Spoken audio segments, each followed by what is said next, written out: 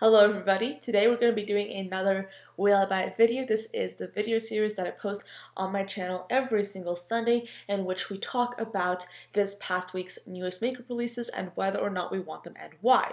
This video was inspired by Samantha March. She has pretty much the exact same video type on her channel, and I believe her Will I Buy It videos are live every single Wednesday. Regardless, I absolutely love watching Samantha's videos. They are very informative, very to the point. She has so much creativity and so many ideas. I'd highly suggest checking her channel out, and as usual, it will be down below in the description box for your convenience. If you're new, hello, my name is Anya, I am 20 years old, and I have a makeup channel here on YouTube on which I post every other day and on days in between. So on my channel you usually see about 5 to 6 videos per week, and I like to make those videos on anything and everything about makeup. We have talked about runway makeup looks on this channel, we have delved into makeup history, we've also just done a little bit of makeup commentary on the industry, we've done a lot of deep dives into analyzing certain aspects of the makeup world, and I also really love doing tutorials, reviews, and all that sort of stuff. Recently, however, I have been moving a lot, if not most, of my makeup tutorials to my IGTV. So if you haven't checked out my Instagram, I'll put it right over here, but it's Anushka MUA. So on that platform, I basically am posting videos about 2 times a week in which I do my makeup tutorials. That's enough self-promotion. I'm just going to get right into the video since there is a lot to talk about. We had a lot of really, I'd say, interesting makeup releases this week, so let's just get right on into it. ColourPop is launching their Smoke Show collection, which will include several items, including some glitters, eyeliners, Super Shock shadows, and an eyeshadow palette. This eyeshadow palette is called the Smoke Show eyeshadow palette, and it features many different gradients of gray and silver tones. Now, I, for one, surprisingly for many of you probably, actually really do like this release. I think gray shadow is one of the most underrated shades in terms of eyeshadow because a lot of people don't really wear it that much, and I feel like I really should wear it more often myself. I personally love silver shadow, as you can see. It's in my inner corners today, but I love just experimenting with both silver and gray because I find that those two colors specifically really help make my eyes pop. And I think that that's true for a lot of different eye colors, and a lot of people have been requesting to see a gray scale eyeshadow palette from ColourPop as part of their 9-pan monochromatic palette range. This coincidentally is perfect for Halloween. I believe that that's why they're launching it now in October, but I think that this is a good launch. I mean, it's definitely not something that we've seen before from many other brands. I mean, we have been seeing a few gray themed palettes pop up recently, but not as many as some other colors, for instance. I personally think that this is a great launch, and I would say that I'm considering getting this palette. I'm not sure if I will, because truth be told, I do have other gray shades in my collection, but I really like the idea behind this. Moving forward, we have a holiday set from Dominique Cosmetics. This is called the Sweater Weather Set, and this will include an eyeshadow palette with 6 matte eyeshadows, a liquid lipstick in the shade Cozy, which is going to be a matte mauve, and then a gloss in Sugar and Spice, which is going to be a warm nude with gold flecks. The eyeshadow palette is simple enough. It's a neutral color palette with a little bit of colorful shades sprinkled in there as well. I do think that this is a pretty cohesive palette, but it is a unique looking color story. Does it fit the theme? Yes, I really do think so. When it comes to the gloss and liquid lipstick, I have to admit, not really interested in those. I like the liquid lipstick shade, but then again, I have so many other alternatives for this exact kind of shade in my own personal collection, and I honestly, I'm not into a mustard color gloss. Mostly because I'm kind of insecure about my teeth, so I don't really want to show them that much. I don't want to show them with a mustard gloss. You know what I mean? But yeah, is this something that I want to get? Is this entire collection something that I'm obsessed over? No, not really. It's just not my cup of tea. It's not my style, but I do think it's rather a unique take on a holiday kind of kit. I think that they went into a good direction with this, and I do see people enjoying this kind of thing. I don't see a lot of people loving that kind of mustardy, pumpkin-y kind of gloss, because that's kind of a finicky shade for a lot of people, I would think. But yeah, I'm curious to see what people think of this myself. Anastasia Beverly Hills is launching a Halloween glitter collection. This is Anastasia Beverly Hills, so I'm sure that they're going to be launching a lot more Halloween kind of themed items later on in this month, but this is a glitter collection. And I personally think, like, I don't necessarily like the Anastasia Beverly Hills glitter from what I've heard online. Of course, I haven't tried them yet, but people say that those glitters, the packaging is really finicky, it's really hard to get to the glitter, and I personally think that glitters that are $15 each, that's a little bit overkill. If we're talking about like Lemonhead and they're like super unique kind of glitter formula, that's another story entirely, but if we're talking about a loose glitter, it shouldn't, in my opinion, be $15, especially with such finicky packaging. So even though I love these colors, I think that they look super cool.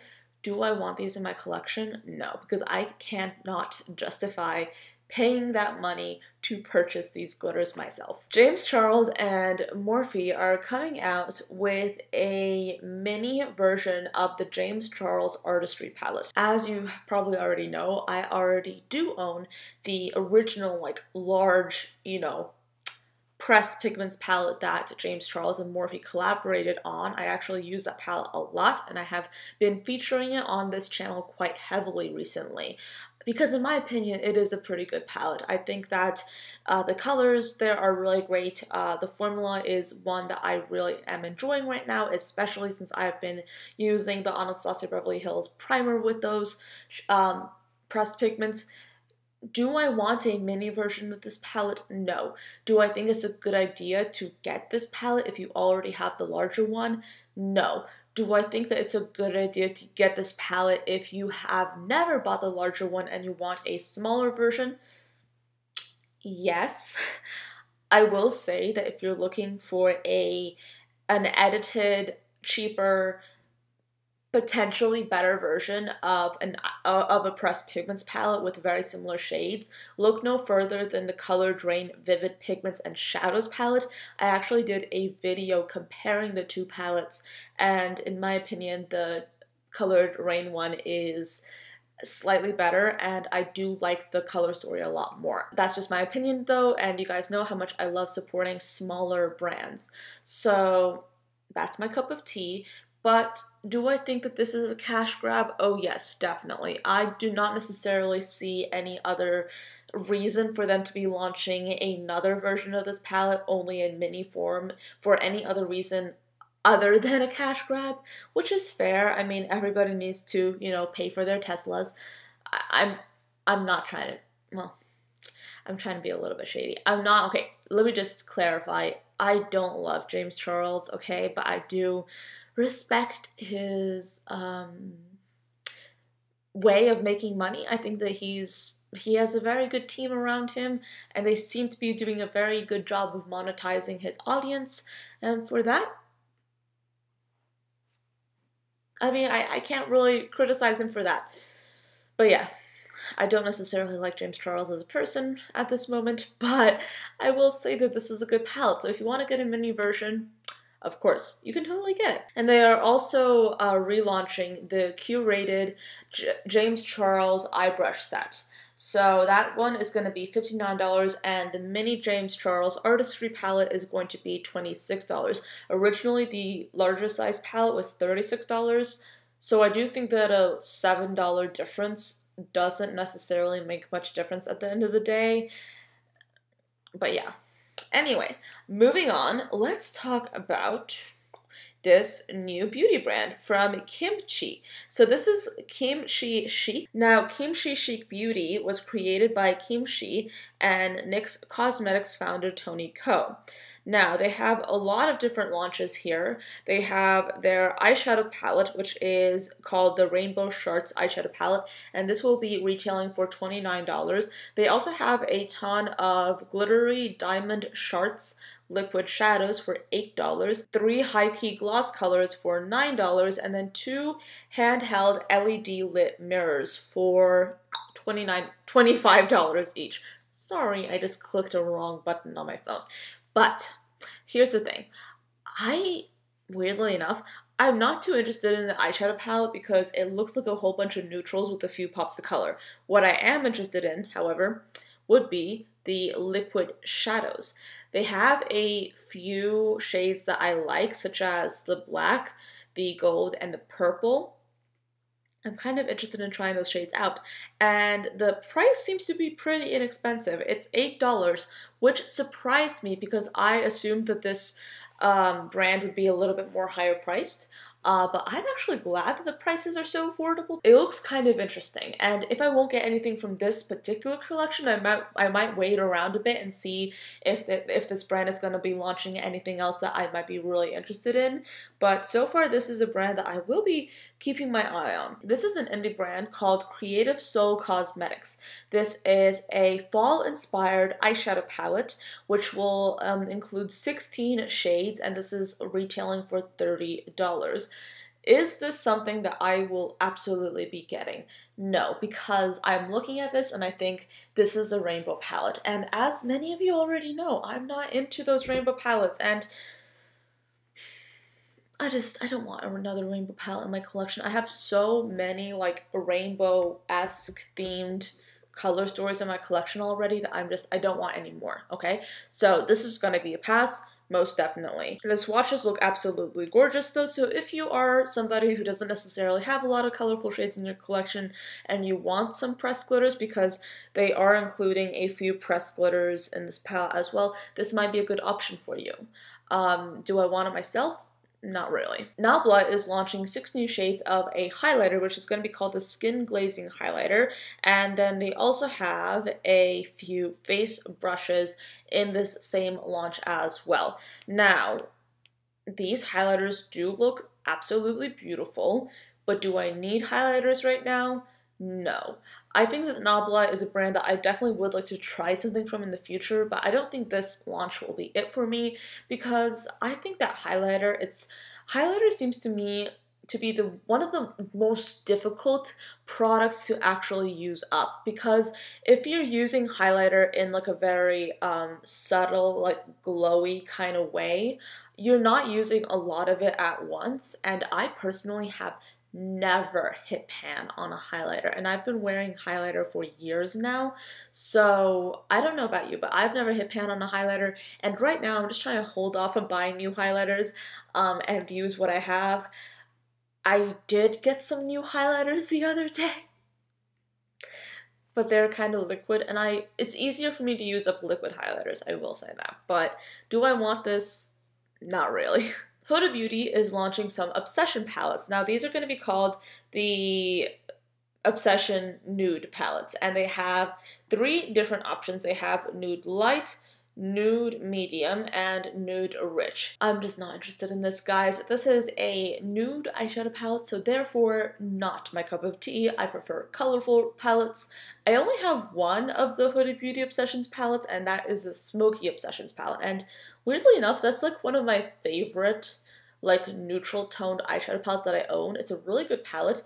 I haven't bought any of the other ones though, but I definitely will not be buying these because these are very neutral, which of course is not my style. So anyway, moving on from that, there is a new holidays collection coming from Jouer. Now, Jouer is going to be launching an essential lip care duo for $25, a Rose Cut Gems blush and cheek topper palette for $39, a lip set, which will include the lip creams in Charm, Fortune Peony, and then a gloss in Aurora, and then a lip topper, well, 2 lip toppers in Ethereal and Stardust. And this lip set will be retailing for $28. I believe that these lip colors are minis, and I will say this. I have tried the Jouer liquid lipsticks. or I've tried one. Not my favorite formula of all time. It's very lightweight. It's a good formula, but I haven't necessarily been reaching for it over and over again. What I do love, however, are their lip toppers. They are absolutely beautiful. I've tried one and I forgot the shade name, but it's like a gold. It's so good. I believe it's called Skinny Dip.